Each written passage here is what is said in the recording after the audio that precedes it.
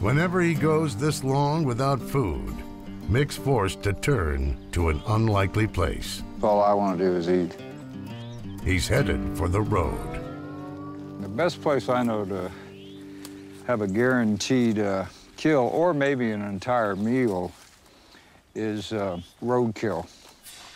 The highways out here are constantly killing elk, deer, anything that tries to cross it. Just off Highway 101, Mick's hoping roadkill isn't far. Yeah, let's move down the road. We're gonna be doing some running.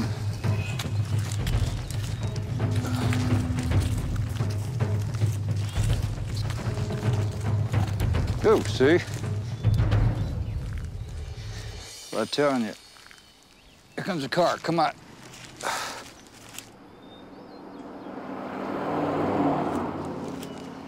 See what I got? Little bird. They get out here, they go after insects and stuff, and they get hit by cars.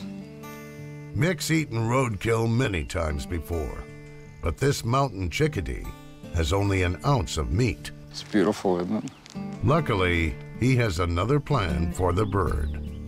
Now I can use this as bait and catch something bigger. There's another car. Let's get back in the woods. 3 miles from here is the closest stretch of Pacific shoreline. So Mick heads for the water, hoping his bird bait can land him a crab dinner. Where are you, little guy? Yeah, so I gotta defeather it now, hoping there's some meat left. I'd give it the good old college try.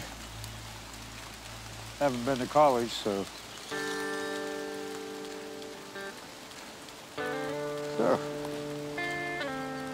Little morsel floating around.